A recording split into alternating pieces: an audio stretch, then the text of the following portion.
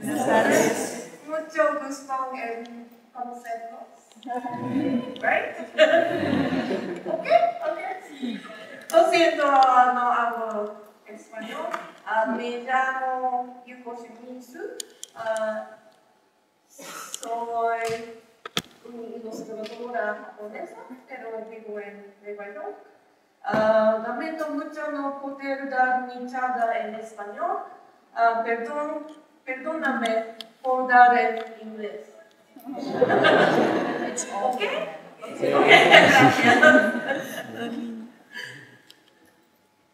That was the most nerve-wracking part.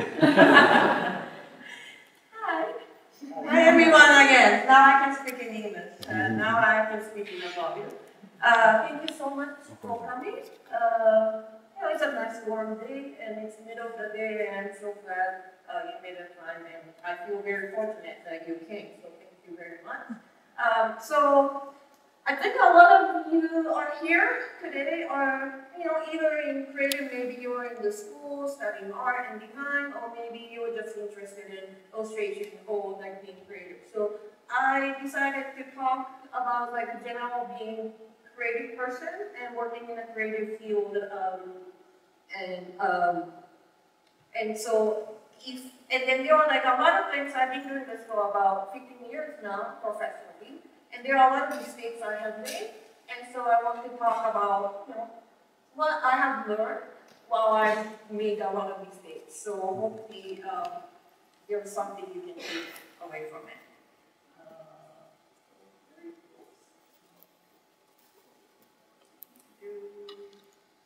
So I will just show you the examples of my work. Like.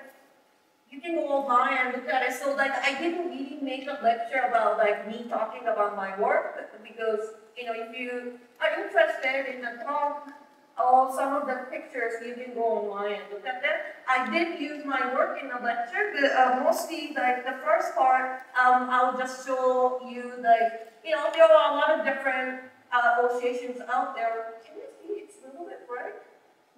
Is it okay? Okay. Because like it's like really like blurred from here, but it's okay. Yeah. Okay. So like illustrators, like people don't really know what illustrators do unless it's like a character design for animation or like kids book art. And so you might think, illustrators, what do you do? But then illustrations are technically everywhere. So I just showed like some samples quickly. It can be book covers, comic book covers, package design. Like this is the biggest work I did. I didn't paint it, but I designed it. It's a mural in Dumbo area in Brooklyn, in New York. So a lot of things that's out there, and if we have pictures, someone illustrated them. So like there are a lot of illustrations out there. But I wanted to show you one picture. You see, like it might be hard to see. It is probably the funniest job I have ever done is creating art for the diapers. Maybe we can turn up. Is it okay to turn down the light a little bit so the screen is a little whitewashed? I don't know. I don't know if it changes, but like. Okay. So, and some of my friends asked me, like friends or like random people, like, how do you feel about babies pooping in your art? And it's a funny question. Yes, it's a funny question, but it's also a really good question because, illustrators' job of creating pictures is like that equivalent of baby pooping in art, your art. And what it means is, sometimes I draw pictures for newspaper. Say like I did a job, finished the job for New York Times yesterday. Newspapers, the deadline is quick. If you finish it night before, it gets printed the following day. So I take a 30 minutes commute to my studio on the subway every morning, and sometimes, I happen to finish that illustration, and someone sitting or standing right next to me is reading the actual article. And I get really excited, like, oh my God, like, someone's looking at my work, like, should I tell her, should I not tell her? Like, if I tell her, I go crazy. So like, but then I get really, really excited and motivated, and then I head to the studio, and then I work in a very busy area in Midtown, Manhattan. And so there are a lot of offices, so people, carrying around newspaper get off, and once it's read, it just goes into the garbage bin. So then I get off the subway, I see the same newspaper in the garbage bin. And that's the lifespan of the art for illustrators. As long as our job is to get the viewer's attention, so in newspaper's case, someone wants to read that article. Once that article is read, my job is done, and it's thrown out. Like, I don't have a baby, but like, how long does a diaper last for baby? Like, if you're lucky, few hours, right? Like, if you're unlucky, the minute you change, it's like done. So I feel like it's a test. If I do an art for diaper, and if I get offended that it gets thrown out in a minute, and then I shouldn't be doing illustration, because that's exactly what I do. And then also, I also think that is the beauty of illustration. Illustration lifespan is very short. It's important to get people's attention so people see the product, people read important articles, people will get that book because cover is nice, or people will listen to the music because album cover looks cool. Whatever that is, but that's a very short, but that's a very important thing, but it's also very like down to earth.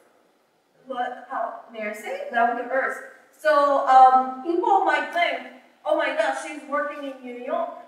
This is the busiest, most competitive place on earth, and she might be working in this cutthroat world. Maybe, like there is a lot of backstabbing going on, and there is a lot of competition going on.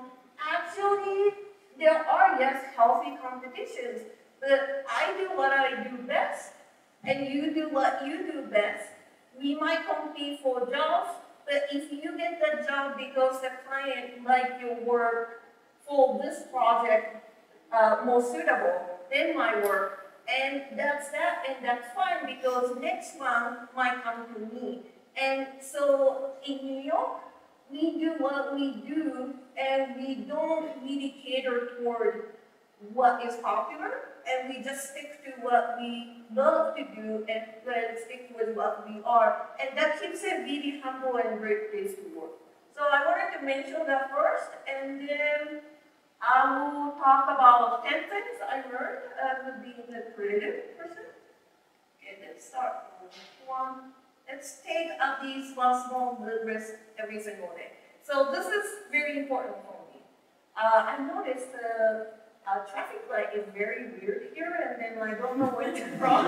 I'm still learning it. I almost got killed by Transmillennial this morning.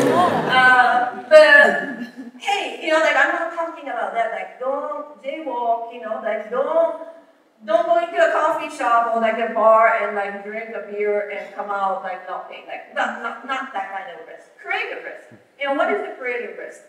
And what I'm talking about is I used to work, Kayoko talked about a little bit, I'll talk about it a little bit more later. I used to work in corporate for actually 11 years. And then I didn't hate that job, but then sometimes, after 5 years, I couldn't figure out something happened last month or 2 years ago, because every day I felt like it was a routine. And it works out for some people, and that's great. It was so not working out for me. And that's why I got out, and that's why I became an artist. And so I can learn every day, I can create different things every day.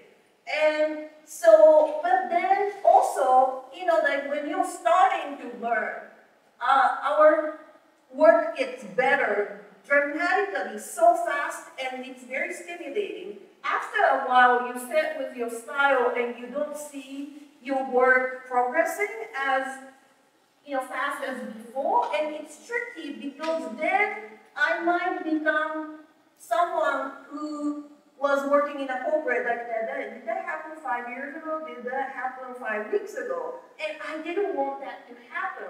And so I have to consciously decide what to do. And that comes the risk-taking part. So I try to do something that I don't know how to do, or I'm a little bit scared of doing. It can be, I have never drawn something like this before. I color it on my drawings on Photoshop, but I have never tried this Photoshop technique. It might work, I'm thinking in my head, it can work, but I'm not sure until I do it. Or, as an artist, I shouldn't have colors I hate, but there are, like, I actually hate pink and purple, and so I kind of avoid it, and then no, I'm an artist, I shouldn't avoid it. Next one, if it fits, I will intentionally use pink and make great pictures. So it can be anything, very small things. But like, I would say maybe 10 to maximum 30% of new things. 30% is a lot, but I don't ever go over that because when the unknown is more than a certain amount, we get freaked out. Like we're human and we're like naturally like programmed to get freaked out about things that's not routine. So 10%, 20%, 30%, there is a fear and there is an excitement. And you can balance it. But if it's like 40, 50% or more, unless you're a huge risk-taking person, which I am not, I will get like, oh my freaking God, like what am I gonna do? And if you're students, it's great. Like, you can take 100% risk and it might work or it might not work. But, a lot of you are students. Like, that's why you're in school. But as a professional, someone paid me to do work looking at what I have done before, and I can give them something that's completely different. So like I have to balance. So like 10% and 10%, 20%. It doesn't sound much. As a professional illustrator, I do about 50 to 100 illustrations, sometimes more, sometimes less, on average every year. So like, think about it. 10% that sounds little, but if I do 10 of them, that's like, easily 100%, right? Like, it doesn't work that way, like mathematically. It's like, if you're a math person, I'm sorry, it's not exactly that, but you know what I mean. Yes? So like, keep taking risks, and then then we will get stale, we get better at what we do, and we will not get into, I forgot that was 5 years ago, 5 months ago. So this next one, I think, okay, it's a very quick one, and it goes away. Yeah, did it go away? Okay, that was my very first job that I ever gotten paid to do. And it was a free paper, black and white illustration, summer of 2002, when I was still in school. And it didn't pay much. And there were 3 likeness of celebrities, and I actually have a face blinding disorder, I don't get into that. But so basically, for almost nothing of the payment, I spent 3 days and 3 nights creating that piece. And when I look back, I can't believe how bad it is, and I can't believe someone who was willing to publish it and pay that little amount of money for me. But I'm forever thankful. I'm still friends with the art director. We chat on email sometimes. But anyway, the most important part is I got paid. I worked my ass off. I was really happy when we came out because I did my best.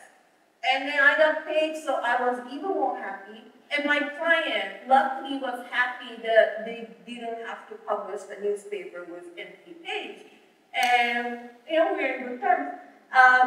The most important part is that sucks. And I can say that sucks, I'm sorry my language. I learned English from my New York friends, so I have potty mouth because New Yorkers have potty mouth. But when we look at something we've done, we like, when we did it, that means we're getting better.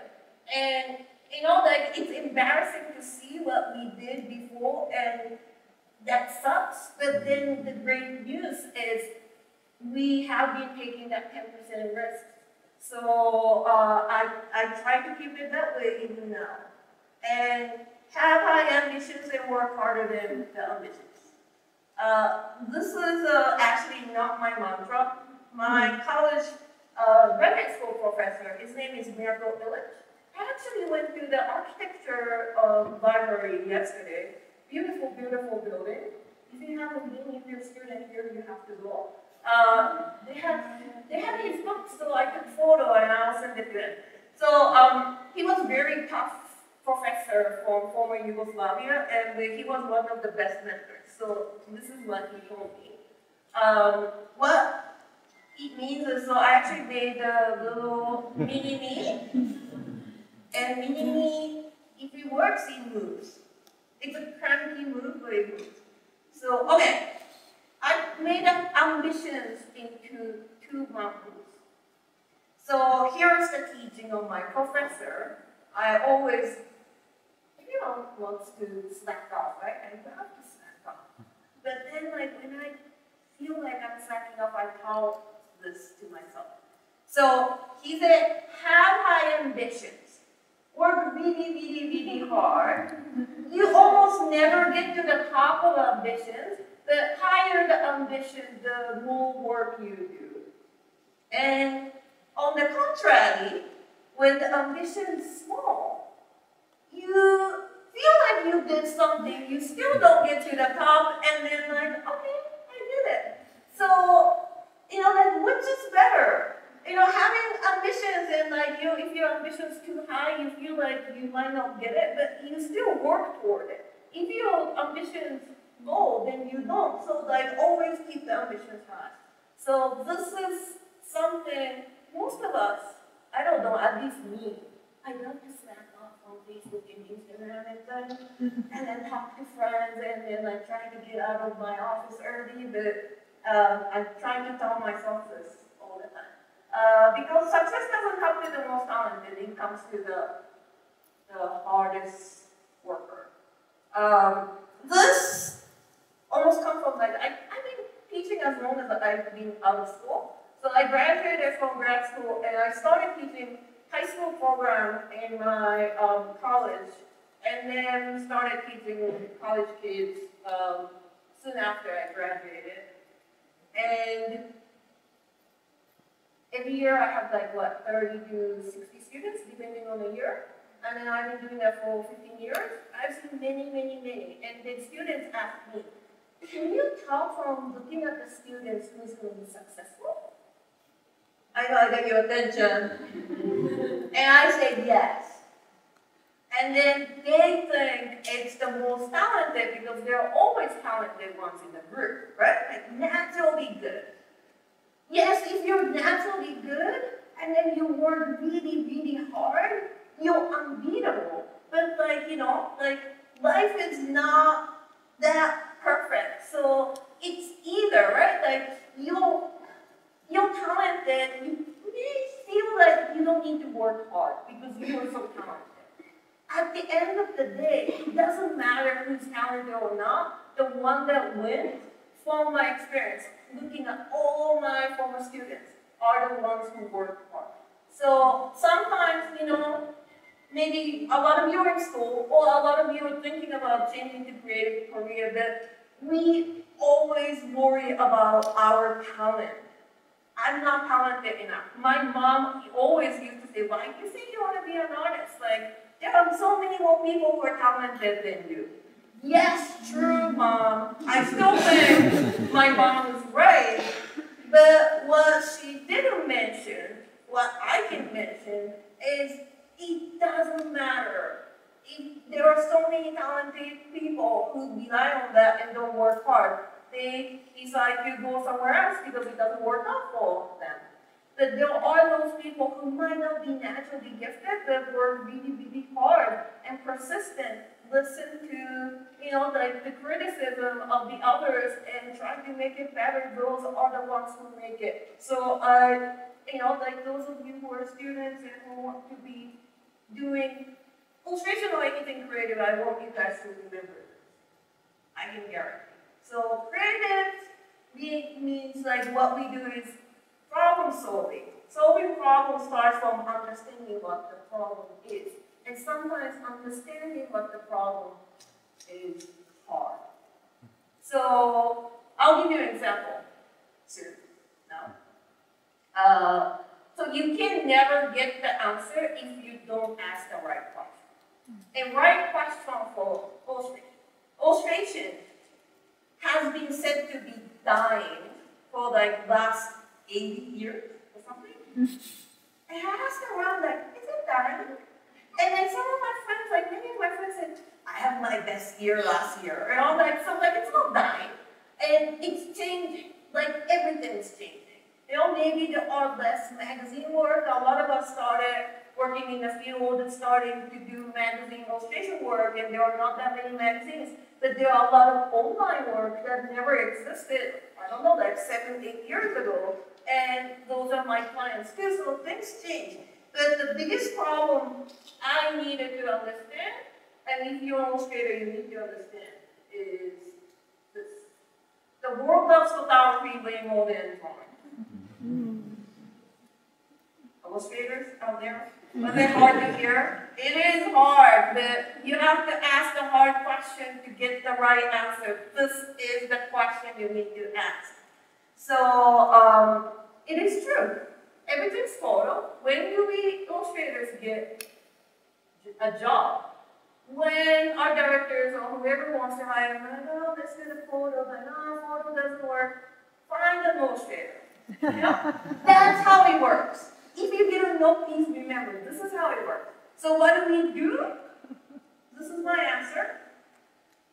So at least try to make images that photos cannot easily create. It can be anything.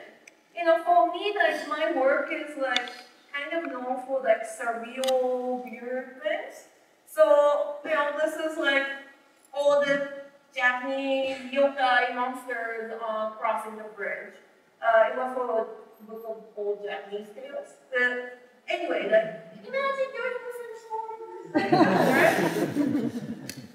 I don't think so. I didn't think so either. So, but it can be anything. You know, like I have like peers, illustrators, who do a lot of different types of illustrations. I have photorealist oil painter friends. So like you were thinking like, hey, wait a minute, photorealist oil painter? Like, you know, how does that guy get work? Well, he gets plenty of work. And he does a bunch of newspeak and time covers. And why? Because sometimes there are something that they want for the time cover. You know, think of a time cover. You've seen them, right? And they're usually photos. And when they're not photos, they're like photorealistic illustrations. Why? Because they want something that looks like photo, but it doesn't exist in photo. My favorite, my friend, his name is Tim O'Brien.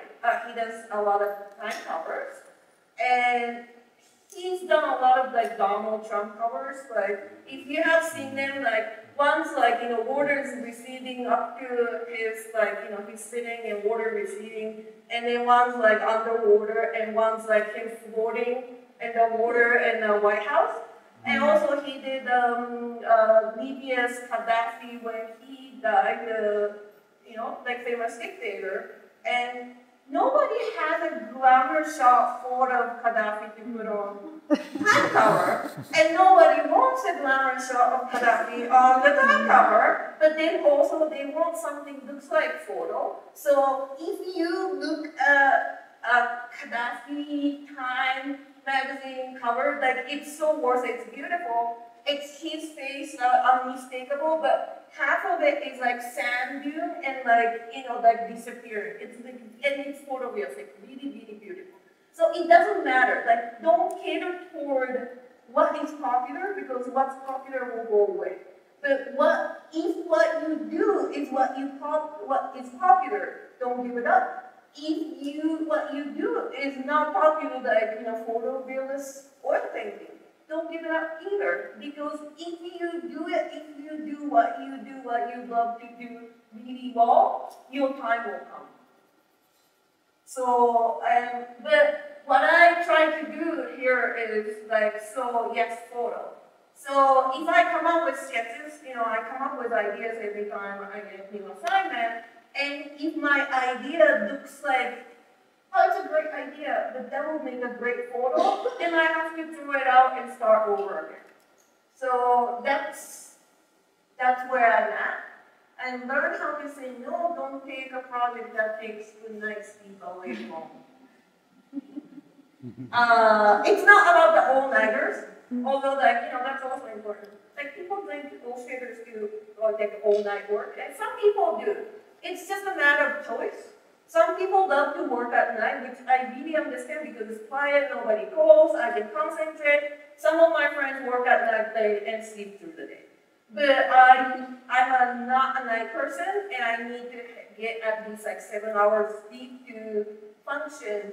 And so if I feel like I'm not functioning enough, I go home, I get a short rest, even if it's not 7 hours, even if it's 4 hours, get a rest, fresh head, come back and keep working. It works for me.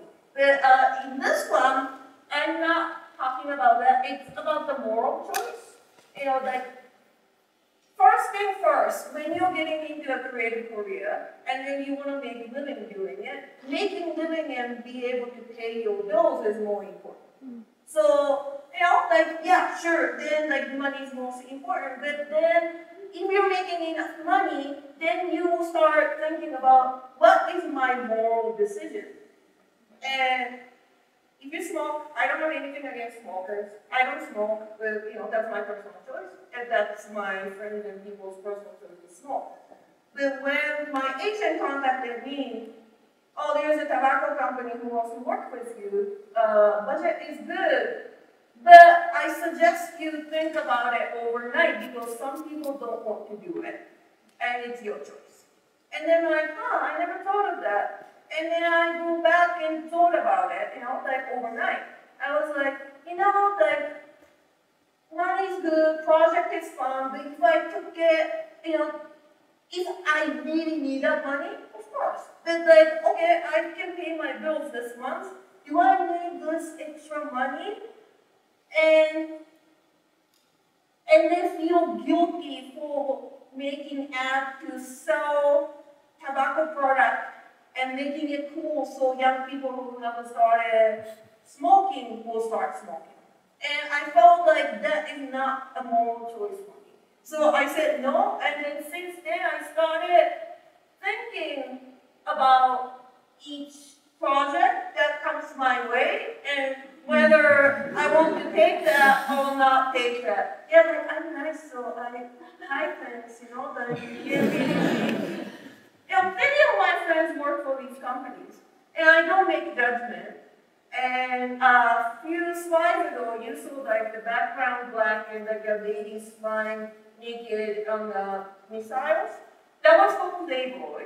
I used to work a lot for Playboy magazine, and I had zero problem with it. And back then, I had 2 studio mates, both male, and one was like very, very Christian. And he said, there's no way I'm working for Playboy. And that's cool, it's your decision, I respect that. And the other guy, studio mate, is gay, and he said that I would not go to work for Christian publications because they don't believe in my writing. That's cool. And so within the small ecosystem of my studio, 3 people, we had what we don't take things that makes you guilty for the money you don't need. Again, if the money is the most important issue, like if like it's like putting the oxygen mask on yourself and then help others, right? So like it's important. But if you are in position to be able to think about it, I think it's important to think because it's okay to turn down the job because there are always other people who want it more than you do.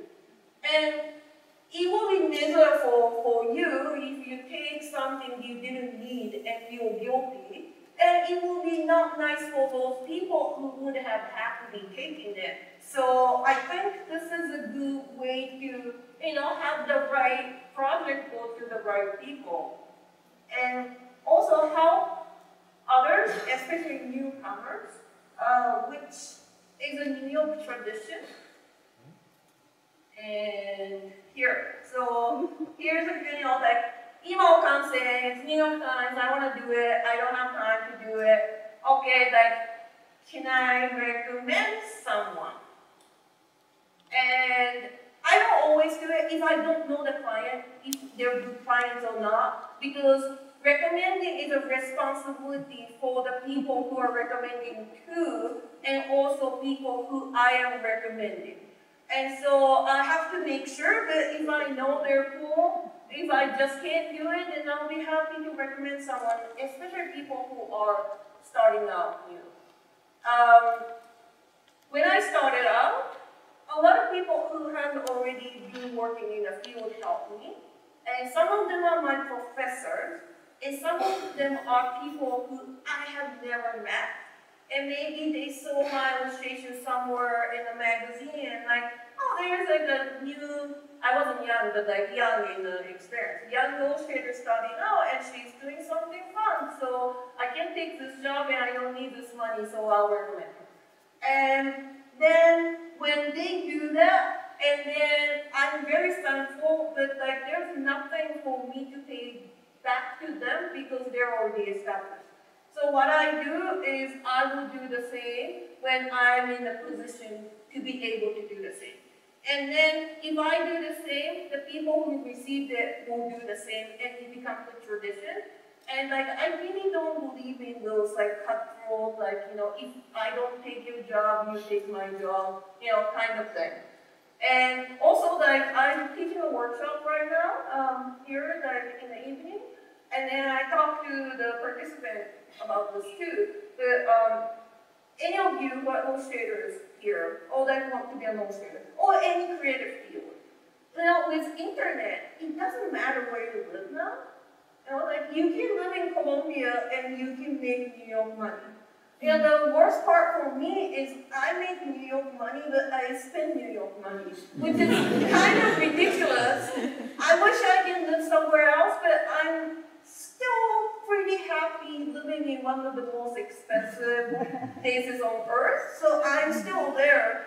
But, you know, the money I make will stretch out, what, like 3 times more here probably. So, you know, like, don't think small. And don't think, you know, like, nobody's gonna care for my work because I don't live in the US. It doesn't work that way. And Europe too, but especially in the United States, and with like current politics and things, it's a little bit sketchy, but the general idea of the United States of America hasn't changed. It's like people come from all over the world. We're accepting everyone who does something unique and individual, and then providing something fresh to the market, as that's all they ask. So there are a lot of Europeans working out there, and there are a lot of, you know, South Americans working there. So if you're thinking small, because when you think about small market, like cutthroat, you know, like backstabbing things doesn't happen. Yes, I hear about that everywhere I go, especially like, you know, where the market is small and it's just starting out. But when you don't have to stay here. You can stay here and you can get out because internet doesn't have borders. So I want you guys to really remember this. And you know, like recommending newcomers is a big karma point. Project is not a success no matter what the artist thinks. So this one is a kind of funny one. I did this. We're the Indian Thai mix free prepared food, which doesn't make any sense. But anyway, it came to me. I took the job. I said yes. It wasn't exciting because I have to draw these ethnic things around this photo. But at least, you know, I did my best and also provided some ideas like, you know, oh, maybe, you know, put the radio song around her, so because it's her experience of eating brings her to a whole another world she hasn't been. So anyway, I worked hard, and it's not on my website. I'm not particularly proud of it. It's not my best work. But the bottom line is my client was very, very, very happy. And people ask me, like, what do you think is the difference between fine art and illustration? There are no one answer. There are different answers and different way of, dividing them. But for me, client comes first in illustration, and even if you do your best work, if the client doesn't like it, or if that's not what client needs, and then it's a failure. But as long as you work hard and client is happy, if you don't love the outcome, then it's a great success as an illustration.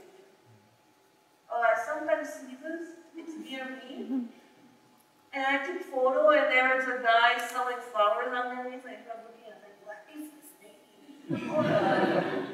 And then there was like this feeling of pride and embarrassment all at the same time. And once I say yes, put 100% effort into it, whether it takes a lot or not much at all. Also, this, like some jobs pay a lot, some jobs don't pay well, But then, as a freelancer, I have an excuse to say yes or no. If I don't want to do it, I can say no. If I say yes, I can't say that, oh, this doesn't pay well. Like I could have said no, so I have to put that effort into that. However,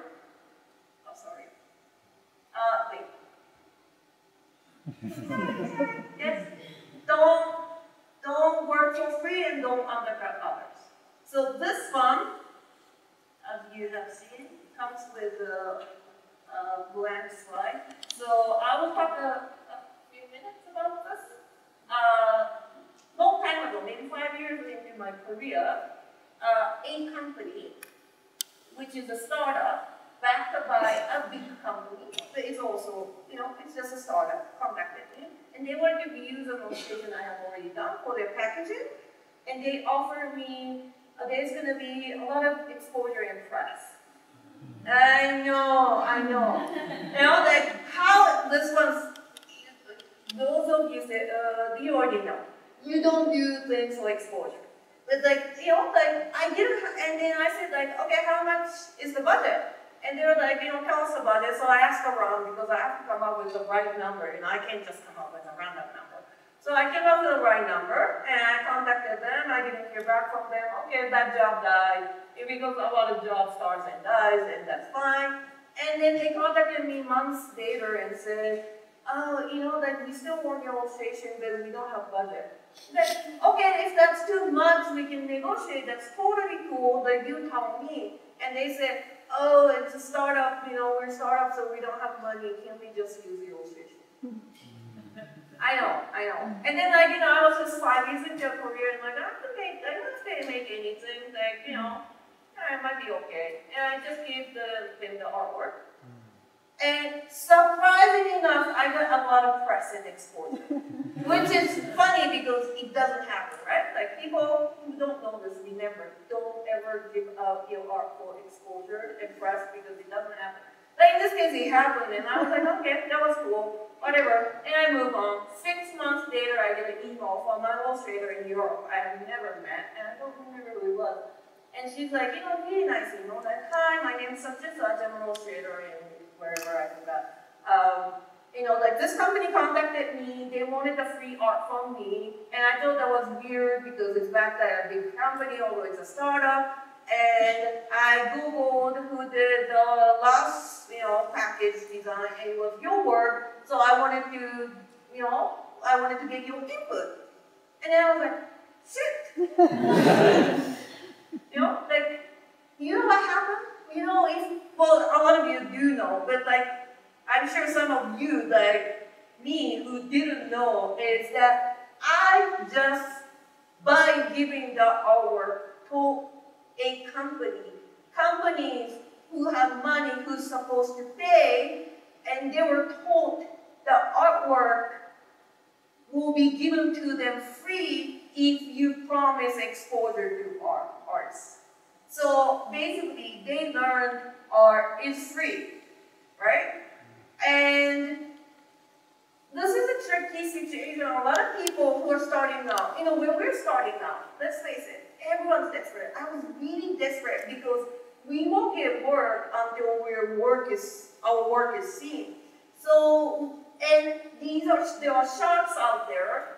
They know we're in that position, they dangle the exposure and try to get free art, right? But if everyone buy into the bait and start giving our artwork for free, if everyone here did it, like within years, illustration industry will be completely dead, and which is already happening in like photo, right? Like photo nowadays, people have like smartphone and press the button and everyone feels photographer, and people who are hiring photos don't know good from bad, so they just use Instagram photos to promote their things, and now it's really difficult for photographers to get work. So we can't do that. And then I'm embarrassed to say this because I've done it, but at least, like I say, I have made a lot of mistakes. I have, and I still will, and that's how we grow up and, become a better artist and better person. But there are some mistakes other people have made for you, so you don't have to make it, and this is one of them. So if you haven't thought about why giving art for free for exposure is bad, like think again, this is why. And next one sounds contrary, but it's not. I'll explain. Sometimes there are things more rewarding than money. And so I'm kind of encouraging you to work for free. But I'm not asking you to work for free or for almost no money for anyone who can pay. If it's a company, they should pay. I'm talking about maybe, your best friend is starting a food truck and you're the only artist he knows, and they won't kick ass logo and they don't have any money, and then you help. I designed some of my friends' wedding invitations because, that's what you do for friends, right? And or family. But what is most important is the charity work. Charity work, I try to work with non-profit organizations whenever possible. And yes, some organizations do have money, but most of them, if I don't take their money, they can use the money for better cause. So that's how I feel like. Of course, I pick and choose because they're good non-profit and they're bad non-profit, right? You guys know that. I try to do that. And then also, what you need to remember is, if someone's not paying you, even if it's your best friend's food truck, and if he tried to art direct the hell out of you, you stop them. Yo, you're not paying me money, I'm doing you a favor, you don't effing art direct me. I say that to someone who asked me for wedding invitation because she went, I think people may go crazy for their weddings. I understand that, like, don't do that to your best friend who's giving you time to create, the best wedding invitation as possible. So, hey.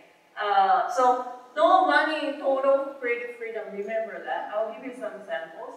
So, do you guys know Kid Rubber? It's like a really cool toy, vinyl toy design company. I'm sure it's pretty popular, or at least you have seen them. They create these, like, dummy, and they make huge ones. Yeah, this one's like this big. I did some years ago, and it's like they ship out this gigantic one. It's one like from both sides, and then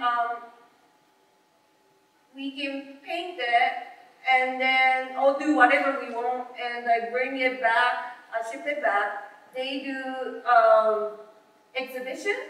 And then once the exhibition is done, people bid for it on eBay, and they buy it. The proceeds goes to Save the Children Fund. So as an illustrator, I always do narrative representation or conceptual work. So I'm tricky Robert people go like, oh, Yuko will make great face out of it. Like, no fucking way, I'm Sorry people, but I'm doing that for my work, so like let me just draw patterns. And I had a lot of fun. It was during the summertime, I took on and off like 1 week. And I had to hire my former assistant, a former student who was the graffiti wizard. So he knew how to prime every surface because I didn't know how to prime the PVC surface. And he did that and I paid him. So it's like a little bit of money taken away, but like summer is not the busy time of the year for us. And then the great thing is I took the eBay result. So someone bought it for $1,275. I didn't see a penny of it, but I went to Save the Children Foundation. You know, I try to donate money to charity whenever, especially like at the end of the year, I research good charities or things I believe in. But it's really hard to donate like a chunk of money to someone.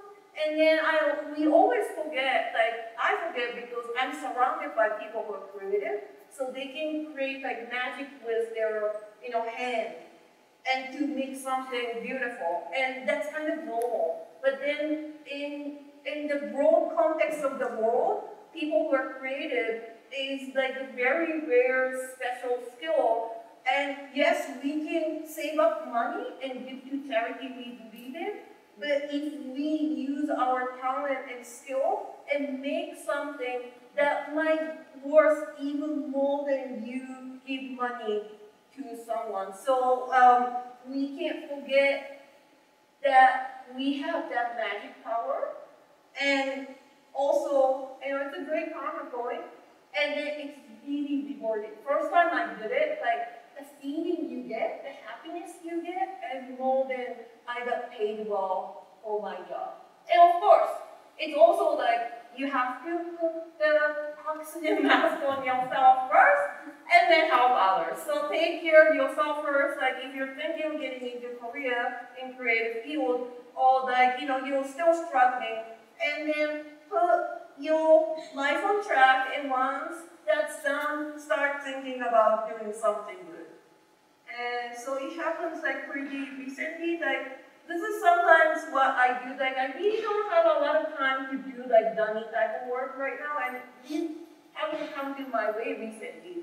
But what I can do is, when nonprofit organizations ask me to donate work, not donate work, like work, and they like, oh, we're nonprofit, we don't have a lot of budget, and this is the budget, can you do it? I say yes, and then I look at how I did. Can I pay my bill this month? And I'm like, okay, I'm doing okay, so you don't have to pay me, this is a donation for me. So that is like one way of helping nonprofit, especially the ones you believe in. And nothing in life is a waste of time. Yeah, so this is the office I worked in. Actually, like I was told this is an old building and they just demolished it. I have a lot of terrible memories. And then every time I go back to Japan, my former coworkers say, come visit our office. Like, hell no, fuck you, way. And then I'm so glad it's gone. I never ever have to visit again. So anyway, I had a day job. As Kayoko said, I had a day job for 11 years. I studied advertising and marketing. My major was in business, and my undergraduate college. I always loved to draw and paint, but I don't know, I was young and I couldn't make up my mind. So like I always in awe when I get my 18-year-old students and like, well, it's great, you convince your parents and you want to do art, and then you came to art school because that is a decision I couldn't make. And my parents, like many parents, they were like, oh, art, you won't make money, don't do it, right? And then like, do you know Van Gogh? I'm like, yeah, mom, that's like, like century ago, but like, gee, thanks, And that's the most common perception of your parents thinking about art. So I took a path, like, easier way out, and I majored in advertising because I thought that was the most practical, most creative in the practical world. and I got a PR job in this company, which I usually try not to mention because I work in PR, and they pay their former employees, they said the name of the company and talk shit about them. Just like, did I say talk shit? What do you know? Right? Anyway, that's me. I was trying to blend in and I didn't. I actually didn't, like, it didn't work out from day one, but my job in PR was actually interesting, and I was surrounded by really, really nice people. I still keep in touch with my coworkers and some of my bosses, especially like now Facebook, and connecting with them. And so like, it wasn't bad, and maybe it wasn't bad and steady paycheck and all that. That was why I couldn't leave for 11 years, because I thought from day one, like, I'm not gonna stay. And then all of a sudden, 11 years. And, you know, like, but I was like a naive young person, and the experience really helped. Like, half of the time as an illustrator, I'm doing business administration work of my business, because it's a small business of one person illustrating office. And I have to do my invoices, I have to do my fee negotiations, I have to ask for money if they're not paying, or like, you know, I have to check and read through my contract, like all these things. It takes half of the time, which some of you might not think that that's how it is. But I learned all that while I was working.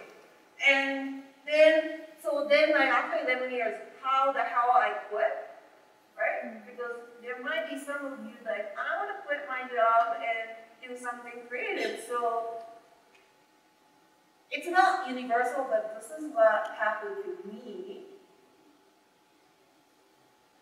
This is my last boss. Oh, how nice I mosaic his head. And I actually looked for his photo because he has an uncommon last name. And so I Googled it, and like, bingo, I found a photo. And I was like, wow, that is so mean to show his face. So I mosaiced it. And so toward the end, like last 2 years of my career, I had like not just one, but like there was one more. 2 bosses. Until then, I had great bosses, and 2 bosses who are like mentally abusive. They seriously hated me. Probably for a reason, because I'm opinionated and I didn't fit into the office, but like they were really mean. And I was crying in the bathroom like every day. And then, you know, when you hit that bottom, I mean, it's terrible. Looking back, it was terrible. But then again, the only way to get out is get out, right? So I think after 11 years, I wasn't sure. I was like, why am I tolerating this for monthly paycheck? And then like, you know, what do I get at the end of the day? And I looked at the ladies who's working in the office who is near the, you know, like retirement. And like, what I get is that if I tolerate. And then that was not exactly what I wanted. And then like, what did I always want? Like, I loved art and I never had the courage to study it. So, you know, luckily I was saving most of my paycheck, so maybe this is time for me to use it and go somewhere. And that's when I moved to New York and started art school. That's my first year in art school. I did terrible oil painting because I wanted to be an artist, and I know that what I love. And that's my classmate. I forgot his name. Cute. Amy. And that's my professor. And so, like, you know, like, I felt when I went back to school at age 34, of course, I felt old. Now looking back, like, 34 was young, but anyway, I felt old, and I felt like I wasted time. But after 4 years of being back in art school, I realized that it wasn't a waste of time. You know, like when other students are freaking out about graduation, I was like, let me out of here. I've been working for 11 years and I've been back to 4 years in school, and I'm done. I'm ready to go out and work again. So I didn't have freak out, like, you know, like it really worked out. And so nothing is waste. And starting date is for the yogi that we always think we're old, regardless of 34 or 54 or 14. Do you remember when you were 14, you felt old? Yes, you do. I know. Because we have never, this is the oldest. Today is the oldest we have lived, right? So we always feel old, right? It's natural. Get over it. I'm telling myself to get over it. Get over it. Because that's how it is. Tomorrow you're older. But it's how it is. But also, today is the youngest you will ever be in the future. So if there is something you really want to do, don't use the age for excuse. And I sometimes get messages like this on Facebook and Instagram. This guy is like 56 years old. And I saw myself as an artist. Like, how nice is that? Like, this is why I feel like I do this. Or this is why I feel like I need to talk about that I started this thing late and I'm old. And I'm old and I'm okay. And so don't ever use oldness as an excuse. And not everything, it's the last thing, is not everything we want in life comes true. This is true. Because like people say, hey, like you say like, like if you really want to do something, do it. But what if I don't accomplish it? And I mean like, you think I'm standing here and I'm accomplished? Like, no, like it's like none of my clients call me for 2 weeks. I think that my career is over, nobody's ever gonna call me. There are all these younger people who are doing amazing stuff, and I'm over. And I might be over tomorrow. And I always think it that way, but if I'm over tomorrow, maybe I'll pursue something else and which is gonna be okay. So life, the beauty of life is there's full of surprises. We never know if something gets successful or not. And in order to live a life that has no regret, for me, is do it. Like, for the longest time, until I went to art school, I felt very, very self-conscious and felt inferior every time I met someone who went to art school. Because I always wanted to art school, but I wasn't strong enough to convince my parents. And then I didn't have a strong enough will. And then someone said, oh, I went to art school. And I'm like, oh my God, like, let me hide. Because like, I'm a loser. And then the only way to change it is go to art school. And then it wasn't that of like a mysterious black box. But if you don't do what you really want to do, later on you say, what would have happened if I did that? It's the worst, worst, worst regret ever. So don't do that and start doing it. If it doesn't work out, you can move on. It's okay. So those both know that. Those are my advices. So hopefully I didn't bore you. Thank you so much for your time.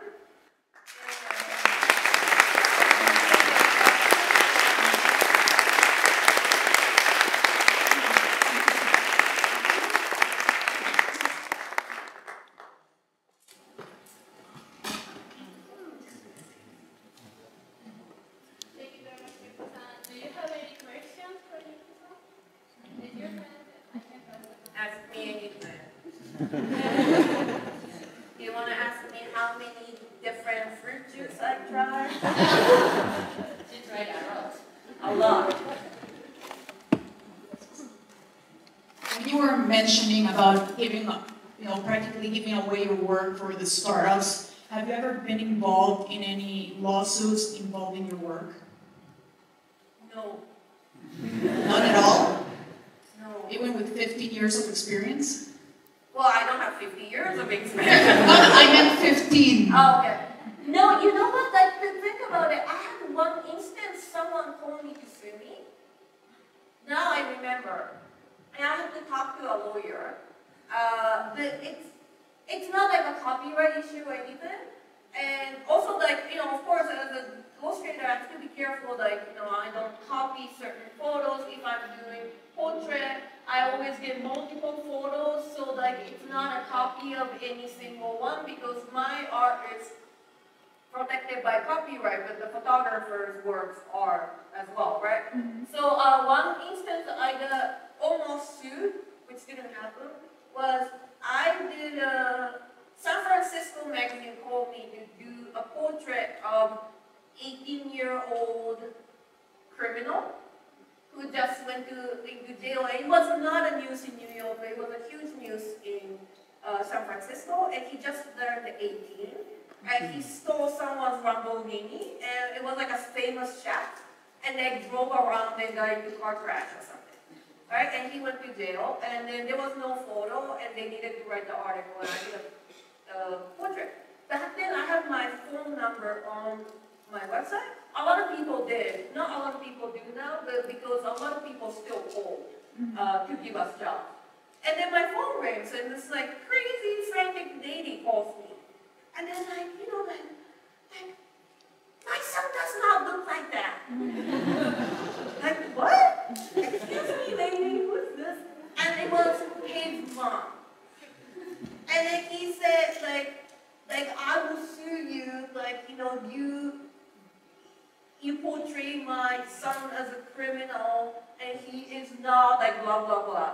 And then, like, we talked for a while, and then, like, of course she's frantic because her son just went to jail, right?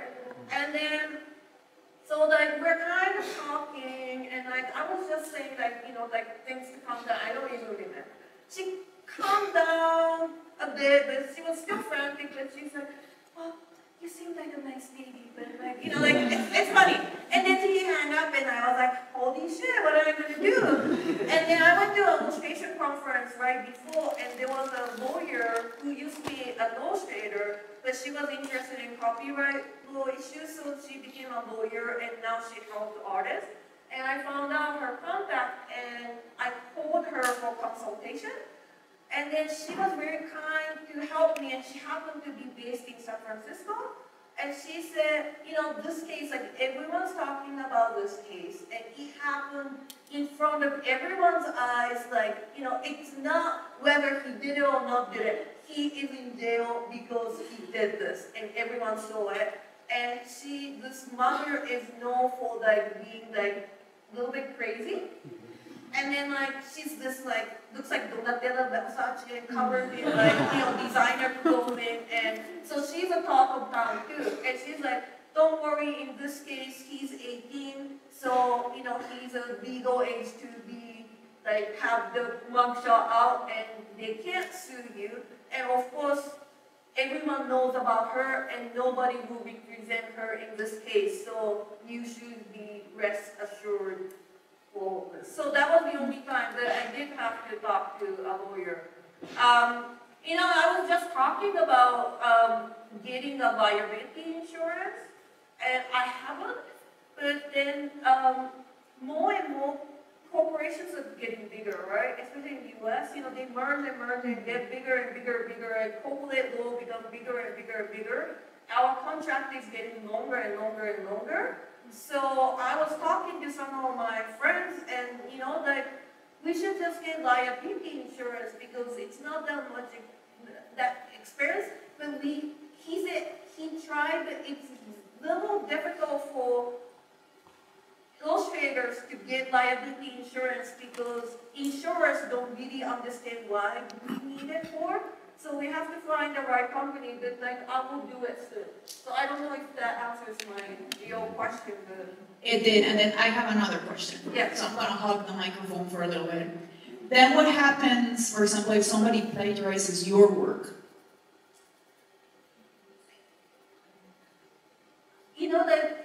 That is also, it hasn't happened to me much. And in China, if you are an image maker, and if your image is out there, your image is probably copied and sold on something.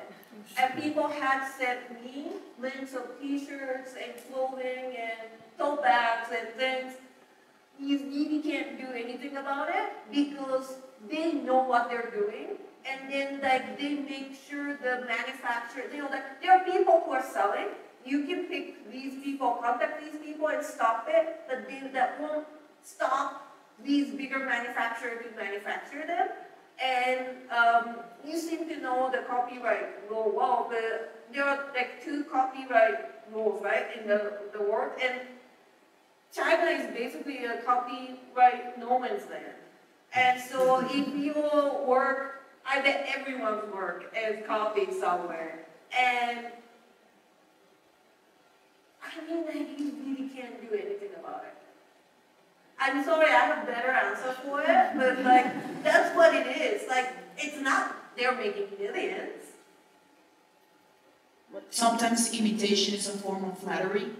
Oh, I hate that. I hate that, like, people say that all the time, but like, yes, I mean, like, like, young artists getting small influences from established artists, like, that's fine as long as they go away. And, like, you shouldn't be angry about that, but there are sometimes, like, people like intentionally copying, and that becomes a problem. But like that's like each individual case, right? Like if someone's obviously copying, like I try my best to talk to that person and like, hey, like like let's talk. And sometimes it works, but most of the times they're in denial. So like I have gotten into a situation that like someone's like really copying, and he denied it. And then I talked to him in private, and now he's like counter-attacking me like publicly with my name on it and saying like Yuko's is like piece of shit. And so like like the best at that point the best thing I can do is ignore it, right? So that's what I'm doing. Thank you.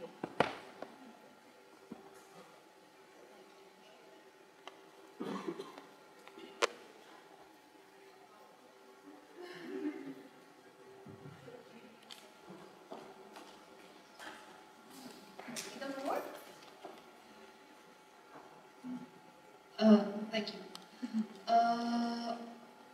In my case, I studied visual arts. A few months ago, I felt that I didn't make sure my future with that career, that I couldn't keep going. Okay. Have you ever a lot of problems? Okay. Yeah. Have you ever felt like that before at your? So I feel like I can keep doing. Not exactly. Like you need a break of that part of your life. Yeah, like sometimes I get overwhelmed, and if it's like like small freak out, I try and like go home and like or take a walk, and then also try and like if someone invites me to go somewhere, like like if I get out of my studio, I get out of New York, it's a good way to change the way I think and refresh. So I do that. Like I think everyone has it, and also like sometimes like okay, I'm really busy, I'm like freaking out. Then like I might not talk to my friends, like friends like hey, like what are you doing this weekend? I might not reply, like I'm sorry, but like I have to deal with my own issues right now, and then I get back to you when it's done. And then I often honestly tell them like look, like I'm stressed out and I can't deal with it right now, so like I'll contact you back. And I think it's totally okay. And if you feel like it happens only to you, I think it happens to everyone. It happened to me. It happened to like the person you respect the most, like who's been working in the field for a long, long time. I'm sure it happened to them too. Have you ever feel scared about the words of illustration? Word of illustration? Like that. Well, I'm working in this world. I'm doing some great art, but there are a lot of people that make things that are so awesome. Yes. Have you ever been Always. scared? I mean, like, I look at my students and maybe they're like still technically not there, but you know, like you guys, all of you are the future because you're younger than me. I'm getting old and you like, you know, turning into future, and I look like, man, these are the future and over. And I was like, I feel that all the time. I think it's okay, you know? Turning into future. And so my way of dealing, well, like student thing aside, of course I had student, I have to teach and like, you know, deal with them, and that's okay. But sometimes I look at too much art in the same field, and then I get overwhelmed and feel like, why do I get work? You know, like there are awesome people out there. Oh my God, like maybe I've been like deceiving people for the last 15 years, but like I'm over. Then like I stop looking at these and just focus on myself. You know, like, okay, like those are great, but they were doing different things, and am I doing the best I can do, or am I slacking off? So I make myself, you know, like I compare myself to myself. Because, you know, the best you can do is the best version of you, right? Because you can't start comparing you to others, then you, it's easy, like it's very like common thing to get freaked out. Then like, don't look, focus on you, you know, what you need to do, how do you get better, you know, am I putting the best work into my work? And then what can I do next? So just focus on you, don't focus on the rest.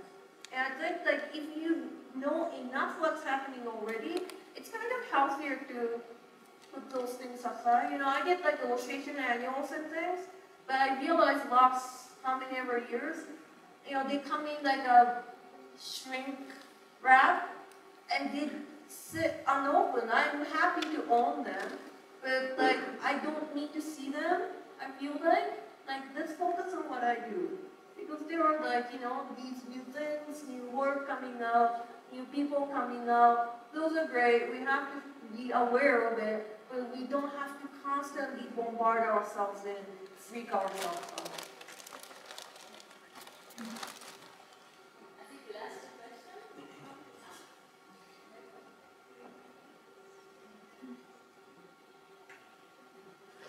Hi. I have two questions.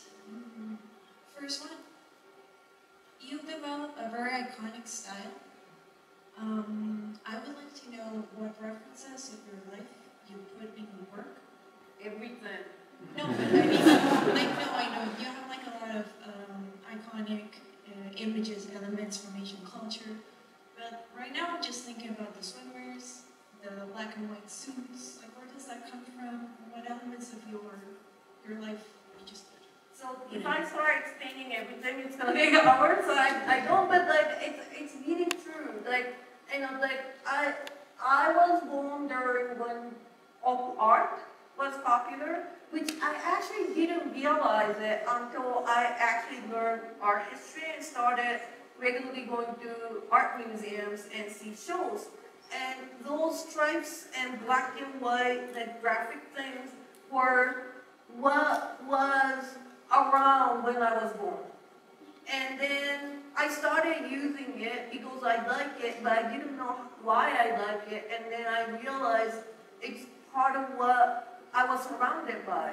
So everything on what I said, everything is true. Like my work looks like Japanese to you probably, but if I show it to Japanese people who live in Japan, they say it's like a weird foreigner did it, like, you know, like, but like someone who loves Japan, but like not from Japan. So, and that might sound weird, but that's who I am, right? I don't feel I am a Japanese, but I don't feel I am American.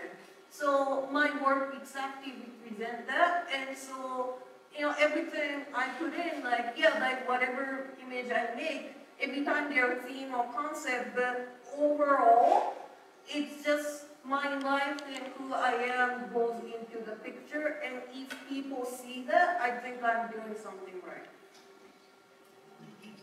The second question is, I'm an artist, I'm an industrial designer. I like to do illustrations because I like to draw. But I've always wondered, how do you charge for an illustration when you're not an illustrator? I've done art collectives, like friends, but I've always been afraid to charge for my work. So that's another hard one, like I can talk for hours. But like, I have to give you a short question. Whenever I teach, I tell students to start looking for work in magazines and newspapers and books, because they give you the budget. And you say yes or no, depending on if it works for you, if it works for, pays for your effort. And then once you do enough of them, you have an idea of what the overall pricing is, and you can start saying, oh, I usually get more than that, I usually, do this. And I had the exact same question when I was starting out, because when you're starting out, random people ask for random things, like, it's really hard to price, and I can't really answer that question, but try and aim to get work from things that already have budget. And so for magazines, usually, what you get and what I get for New York Times for the same size and the same price. Maybe I get $100 more because I've been working long enough. That's about it. So you don't have to negotiate. All you do is decide whether you want to do it or not, yes or no, and they pay you. So that is what I suggest.